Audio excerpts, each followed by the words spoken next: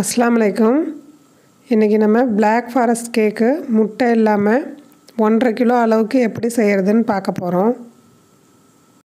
அதுக்கு என்னென்ன பொருட்கள் தேவைன்னு பார்த்தறலாம். மைதா மாவு 1.5 கப் 200 கிராம் எடுத்துர்க்கேன். நான் இது ஒரு கேக் செய்யிறதுக்குள்ள அளவு சொல்லிட்டு இருக்கேன். இதே மாதிரி நான் 2 கேக் செஞ்சு எடுத்துர்க்கேன். 1/2 teaspoon baking soda 1 teaspoon baking powder போட்டுர்க்கேன். Cocoa powder 50 gram எடுத்துர்க்கேன். உப்பு தூள் கொஞ்சம் போட்டுட்டு இது எல்லாத்தையும் நல்லா சலிச்சு எடுத்துடலாம். இன்ஸ்டன்ட் காஃபி தூள் 1 டேபிள்ஸ்பூன் போட்டிருக்கேன். இது வந்து நல்லா மிக்ஸ் ஆகிறதுக்காக 2-3 தடவை மாற்றி சலிச்சு எடுத்துக்கிட்டேன். மெஷரிங் கப்பால் 1.5 கப்பு சீனி பவுட்ரு பண்ணி எடுத்து வச்சுருக்கேன். அதையும் இதில் சேர்த்துடலாம்.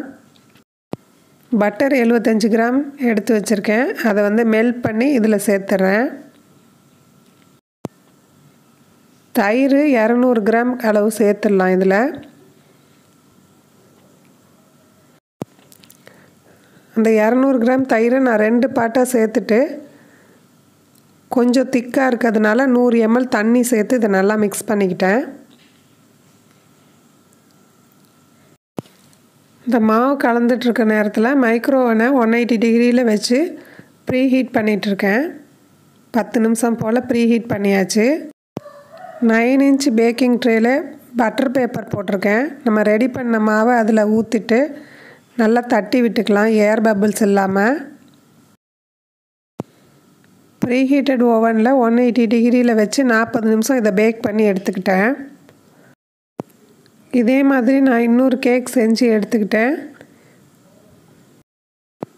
கேக்கில் மேலே உள்ள சமமில்லாத பார்ட்ஸ் எல்லாம் நம்ம கட் பண்ணி எடுத்துட்டு இந்த கேக்கை 2ஆக கட் பண்ணி எடுத்துக்கிறேன்.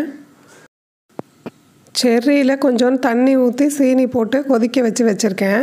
செர்ரி சிரப் ரெடி ஆகிடுச்சு. நான் ரெடி பண்ண கேக்கில் 4 பார்ட்ஸாக கட் பண்ணி எடுத்திருக்கேன். இப்போ இந்த கேக்குக்கு தேவையான 3 பார்ட்ஸை மட்டும் நான் எடுத்துக்கிட்டு அதுக்கு மேலே செர்ரி சிரப்பை இந்த மாதிரி அப்ளை பண்ணி வச்சிடுறேன். அடுத்தது 400 கிராம் ஃப்ரெஷ் க்ரீம் எடுத்திருக்கேன். அதில் 1 டேபிள் ஸ்பூன் அளவு வெனிலா எசன்ஸ் சேர்க்குறேன். நம்ம இந்த க்ரீமை பீட் பண்ணுறதுக்கு முன்னாடி அந்த க்ரீமு அது செய்ய போகிற பாத்திரம் அப்புறம் அந்த பீட்ரு எல்லாமே ஃப்ரிட்ஜில் வச்சு ரொம்ப ஜில்லுன்னு வச்சுக்கணும். அமுல் க்ரீம் தான் எப்போதும் யூஸ் பண்ணுவேன். அது கிடைக்கலங்கிறதுனால மில்கி மிஸ்ட் யூஸ் பண்ணியிருக்கேன். இது கொஞ்சம் மஞ்சள் கலராக இருக்கும் க்ரீமு. இது நல்லா ஸ்டிஃபாக ஆகிற வரையும் பீட் பண்ணி எடுத்துக்க போகிறேன். இது வந்து நீங்கள் மைக்ரோவன் யூஸ் பண்ணாமல் கேஸ் ஸ்டவ்லேயும் செய்யலாம். நம்ம சேனலில் ஏற்கனவே வீடியோ அப்லோட் பண்ணியிருக்கேன், மைக்ரோவன் யூஸ் பண்ணாமல் எப்படி கேக் செய்கிறதுன்னு சொல்லிட்டு. அந்த வீடியோவோட லிங்க்கை டிஸ்கிரிப்ஷனில் கொடுக்குறேன், அதை பார்த்து நீங்கள் செஞ்சுக்கலாம். ஏற்கனவே கேக்கில் வந்து கரெக்டாக இனிப்பு ஆட் பண்ணியிருக்கிறதுனால நான் இந்த க்ரீமில் சுகர் எதுவும் ஆட் பண்ணல. இது நான் 2 கேக்குக்கு உள்ள க்ரீமு சேர்த்து பீட் பண்ணிகிட்ருக்கேன். நான் 9 இன்ச்சு பேக்கிங் ட்ரே யூஸ் பண்ணியிருக்கேன். அதனால் கேக் வந்து அகலமாக போயிட்டதுனால 2 லேயராக நான் கட் பண்ணிட்டேன். இதுவே 6 இன்ச்சு பேக்கிங் ட்ரே யூஸ் பண்ணியிருந்தா உங்களுக்கு ஒரு கேக்கோட அளவுக்கே 3 லேயர் கிடச்சிரும். இந்த க்ரீமுக்கு பாதி அளவுக்கு நீங்கள் யூஸ் பண்ணால் போதும். அதுக்கு செர்ரி சுகர் சிரப்பில் போட்டது கட் பண்ணி வச்சுருக்கேன். அதை இதில் போட்டுட்டு 2வது லேயர் கேக்கை இது மேலே வச்சிடலாம். கொஞ்சம் செர்ரிஸ் வந்து நான் சுகர் சிரப்பில் போடாமல் மேலே கார்னிஷ் பண்ணுறதுக்காக எடுத்து வச்சுருக்கேன். இதே மாதிரி நம்ம 3 லேயரும் பண்ணிட வேண்டியதுதான். ஏற்கனவே மைக்ரோவன் யூஸ் பண்ணி கப் கேக் எப்படி செய்கிறதுன்னு சொல்லிவிட்டு வீடியோ அப்லோட் பண்ணியிருக்கேன். அதோட லிங்க்கையும் நான் டிஸ்கிரிப்ஷனில் கொடுக்குறேன். அது ஒரு டீட்டெயிலான வீடியோ. அதில் வந்து நான் பேக்கிங் டிப்ஸ் எல்லாம் கொடுத்துருக்கேன். அதையும் நீங்கள் செக் பண்ணி பார்த்துக்கலாம். அப்புறம் 2 மினிட்ஸ் மக் கேக், அதாவது 2 நிமிஷத்தில் நம்ம டீ மக்கில் எப்படி கேக் செய்கிறதுன்னு சொல்லிட்டு அதுவும் ஒரு வீடியோ போட்டிருக்கேன். அதோட லிங்க்கையும் நான் டிஸ்கிரிப்ஷனில் கொடுக்குறேன். இந்த கேக் வந்து ஃப்ராஸ்டிங் யூஸ் பண்ணாமலே ரொம்ப டேஸ்ட்டாகவும் சாஃப்டாகவும் வந்திருக்கு. இப்போது ஃபைனலாக ஒரு லேயர் வச்சதுக்கப்புறம் கேக் ஃப்ராஸ்டிங்கு இது மேலெல்லாம் நல்லா அப்ளை பண்ணி எடுத்துட்டேன். டார்க் சாக்லேட்டு நான் கொஞ்சம் கிரேட் பண்ணி வச்சுருக்கேன். அதை வந்து சென்டரில் வச்சுட்டு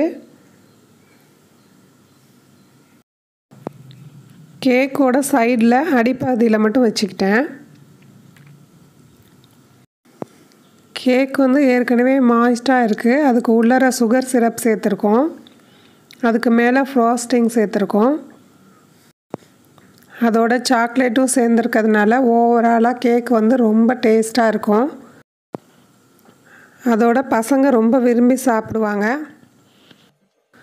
இப்போது இதெல்லாம் செஞ்சு முடித்ததுக்கப்புறம் மேலே செர்ரிஸ் வச்சுட்டு இதை வந்து 2 மணி நேரம் இல்லை 3 மணி நேரம் ஃப்ரிட்ஜில் வச்சுட்டு அதுக்கப்புறம் தான் நம்ம கட் பண்ணணும். இதுக்கு மேலே கார்னிஷ் பண்ணுறதுக்கு உங்கள் விருப்பத்துக்கு தகுந்த மாதிரி நீங்கள் சாக்லேட்டை மெல்ட் பண்ணி கூட ஆட் பண்ணிக்கலாம். இப்போ இதை இன்னொரு பிளேட்டுக்கு நான் மாற்றிட்டு ஃப்ரிட்ஜில் வைக்க போகிறேன். அப்புறம் 2 மணி நேரத்துக்கு அப்புறம் நம்ம கட் பண்ணி பார்க்கலாம்.